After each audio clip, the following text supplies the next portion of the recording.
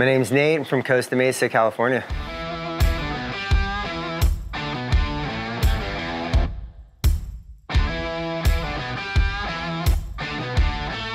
2017, my son was 2 years old. I got diagnosed with testicular cancer. Pretty much urgently, I got rushed to have surgery, get the orchiectomy. Next thing I knew, I went in for another scan, and they told me that my cancer has spread. It's gone to my lungs, and there's all these nodules that started popping up.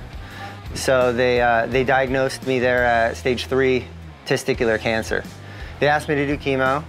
They basically told me I was gonna die if I didn't, you know, and having a 2-year-old son, I had to make some decisions on how I wanted to, you know, move forward with treatment.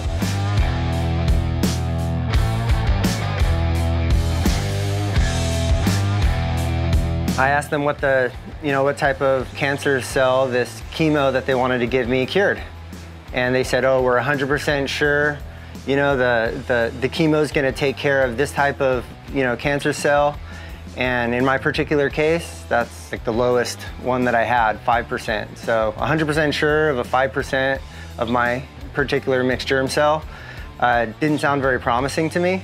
I told the doctor that I wanted to wait and that I wanted to, you know, try to see if I could fix it on my own. Not doing chemo was a really tough decision, to be honest. Like, all my family and a lot of my friends really, you know, pushed me to just do it and just say, hey, you know, you're young, you're gonna bounce back. And I just didn't feel right about it. And so I gave myself a deadline. I said 3 months, I'm gonna learn everything I possibly can about myself. I'm gonna learn about my body. I'm just gonna research about all different types of natural treatments for cancer, and I'm just gonna do everything and just hit it as hard as I can. So I did. I started with the ketogenic diet because I learned that cancer really, you know, feeds off of glucose in your body. So I really wanted to try to cut that food supply. And that was my first step.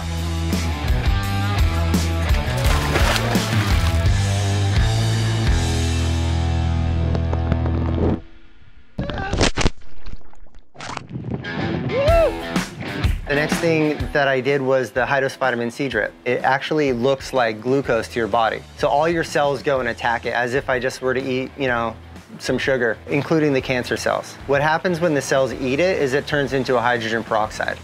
And the healthy cells are able to convert that hydrogen peroxide into antioxidants. So they're getting stronger. And then I learned about CBD and Rick Simpson oil.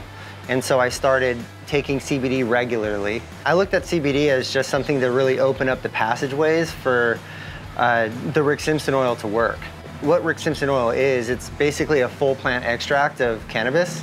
Basically, it's like taking the cancer at its weakest point because it's starving, it's being overwhelmed with high-dose vitamin C, opening up the passageways, you know, where it can't really it doesn't have anywhere to hide in inflammation or anything like that. And then the Rick Simpson oil goes in there and just kicks its ass. 3 months go by, I go to the doctor for my scan and get my results back, and my tumors have shrunk. Everything's working.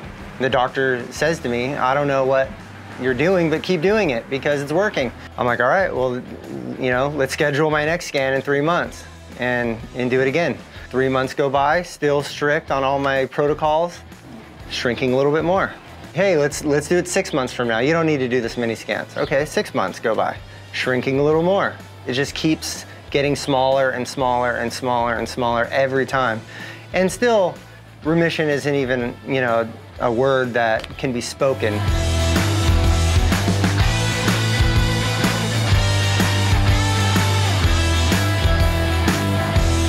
Today, 3 years later, I'm in remission. The doctor that told me that I was never gonna be in remission, he gives me a call and says, hey, listen, there's no way I can prove that you have cancer in your body. And I'm like, my question, does that mean I'm in remission? And he said, yeah, that means you're in remission. How about that? I have a new lease on life. It feels amazing. I have a story, I'm a success story. I tell people that, you know, I'm not a doctor, you know, I've got no medical background. I'm just a guy that learned a little bit about my body, and I made some decisions that benefited my life. And if somebody were to get diagnosed and tell me, I would tell them, don't be stressed out. They're gonna try to tell you that you're gonna die. Obviously, yeah, that's an option. That's definitely something that's been hanging over my head for the last 3 years. And having a little boy, knowing that I may not be around to see him grow up, it was scary. I just thought positive. I just didn't let any negativity get to me.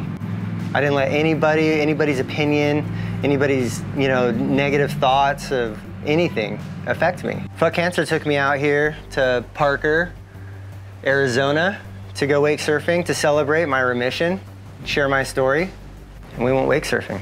First time ever wake surfing, and I stood up my first try. I've surfed since I was a little kid.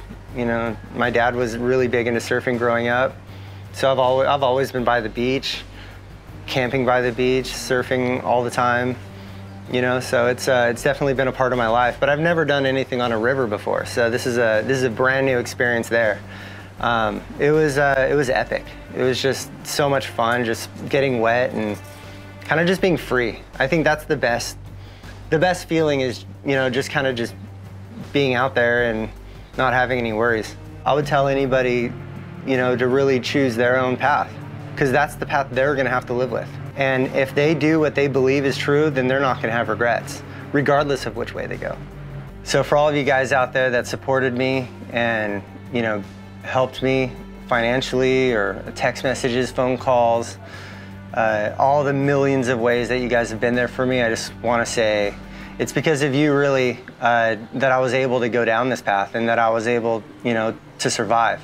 And, now I have a whole new lease on life that I get to have because of you guys. And I just thank you. I just wanted to, take this moment here at this lake, doing this fun activity with, these people, to let you guys all know that I'm in remission and that I'm here, and I'm going to keep going, and I'm going to keep sharing this story to hopefully lots of other people. So that's what this is about, and I'm so grateful for all of you, and thank you all so much.